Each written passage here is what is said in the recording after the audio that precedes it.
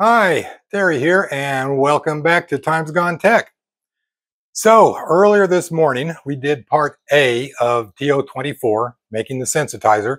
It's in the room drying now. And so now it's early afternoon, and I'm going to make up a batch of isopropyl nickel amine guanidine perchlorate. Yeah, that's a mouthful. Let me try that one again. Isopropyl nickel amine guanidine perchlorate. That is the main initiating charge in the percussion cap primer, which I'm making TO24 for use with some antique muzzleloaders. So let's get started on that very quickly here. So I've got this set up for every 1 gram of amino guanidine bicarbonate that you use. You're going to want to use 0.86 grams ammonium perchlorate, 0.43 grams nickel carbonate, and 35 milliliters, 90% or stronger isopropyl alcohol. You might want to add a little bit to that. I think I measured out around 37 milliliters. You can go a little more. You just don't want to use any less because we're going to boil it. And as it boils, of course, alcohol evaporates very quickly. So you want to kind of keep that into account. So making iNAP is just embarrassingly easy. First, you want to measure out and combine all 3 reagents together. Then we're going to set up our alcohol outside because it is alcohol and we're on a hot plate. So we're going to set that up outside and bring that to a boil. If you have a hot plate, especially a programmable hot plate with a magnetic stirrer, I highly encourage you to use it. If you don't have one but you want to get one, then please by all means do so. I do not have one, but I've discovered that in most cases you don't really need it. There are some instances where you really want the stuff stirring, but you don't want to be close to it. This is not one of them. This is a very simple, very user-friendly technique. And while we're waiting for that to heat up, a quick safety tip. Whenever I'm working with any kind of a process that involves an exothermic reaction, and there is a risk that that reaction could potentially get out of hand, I always keep a dump bucket handy. This is a 5-gallon bucket full of water. There's no water in this one right now because there's actually not much of a risk of a runaway exothermic reaction with this particular process. But this is a good idea to keep one handy if there is. That way, if the reaction does start getting out of hand, I can just scrape everything off into the bucket and run.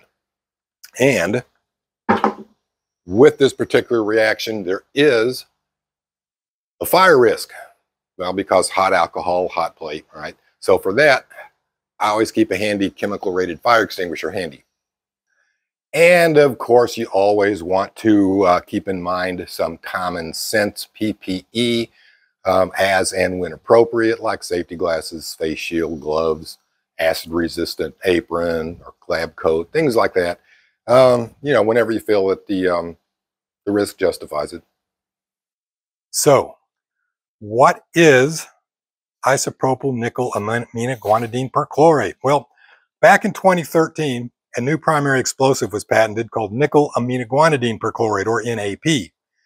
It was patented and then nothing else was done with it. Now, that was back in 2013. So 11 years later, a guy named Doug with a channel he calls Energetic America, he's discovered it and started working with it. And he's discovered 2 new variants he calls iNAP and UNAP, respectively. Well, iNAP is what I'm working with in T24 percussion cap primer. It's made by boiling these 3 chemicals together. And NAP is made by boiling the same 3 chemicals in the same proportions in water.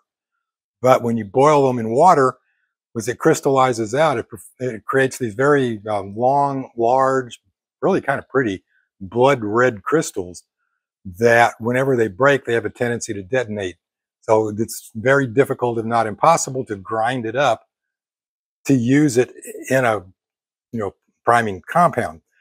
But if you mix those same 3 ingredients in isopropyl alcohol, something very different happens, which you're going to see in this video, and that is that it forms a kind of a light pinkish salmon brown color, I guess is the best way to describe it, and very small platelet type crystals, which are very easy to mix up and pack into a gun primer. It's actually kind of cool to watch compared to making tetrazine because it happens so quickly. You know, unlike tetrazine, you set it up, you wait 24 hours, 12 hours, and you've got tetrazine. With this, there's almost no decanting, no filtering when it's done, which you'll see here in a bit. You just dump it out on a coffee filter and let it dry. It'll happen right before your eyes. And just for the record here, I'm making up 1 gram of iNAP. There we go. Okay, we brought it to a boil. So now we're just going to cover it, dump everything in, stir it. You're going to wait about 5 minutes.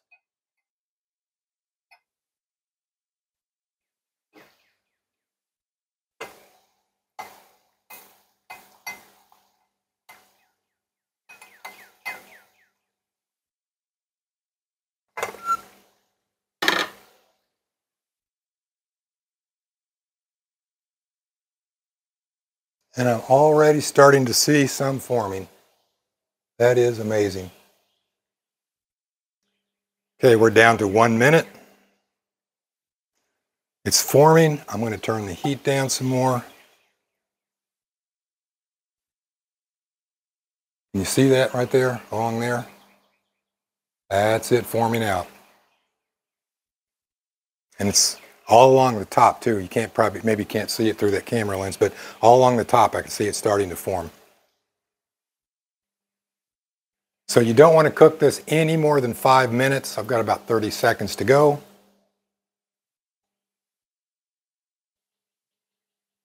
And that's it. We're going to take it off the heat. Turn this off, and we just let it sit now and finish crystallizing.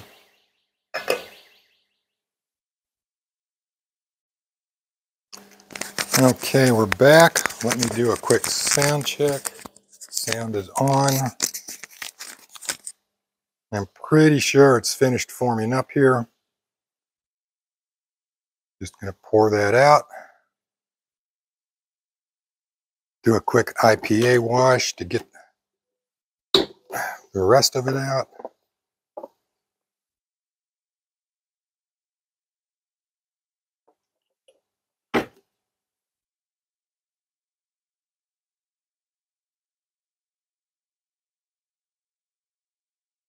And there it is.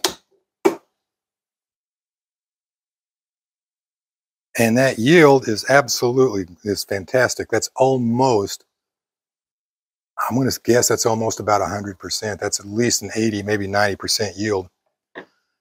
So that's all there is to it.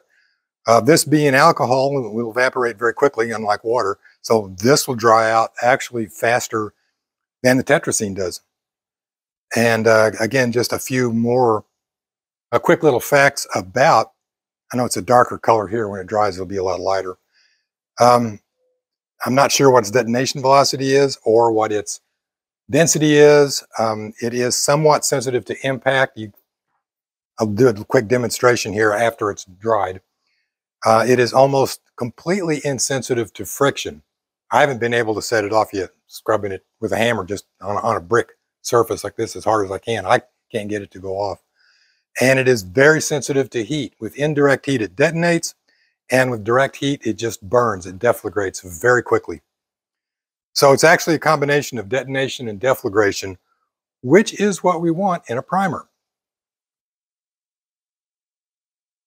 So while that is drying out, I just want to address one quick little issue or question that has come up. And that is, can any of this stuff, iNAP, tetrazine, or TO24, be used to make a bomb? Short answer is no. Don't even go there. It's just not going to happen. Primary contact explosives do not make good bombs. First of all, they're too inefficient. You'd have to have too much of it because, comparatively speaking, I mean, compared to other secondary explosives like RDX, cyclonite, TNT, things like that, these things are incredibly weak explosives. It would take so much of it to get the amount of force you would need to make a bomb with, I mean, even a pipe bomb, that they're more than likely going to detonate under the stress of their own weight, because they are contact explosives. They are sensitive to friction and impact. So yeah, you could make up a few ounces or a pound, but you're more likely to blow yourself up trying to carry the thing out the door. And then it wouldn't be much of a bomb. I mean, when's the last time you heard of a terrorist using mercury fulminate to make a bomb with?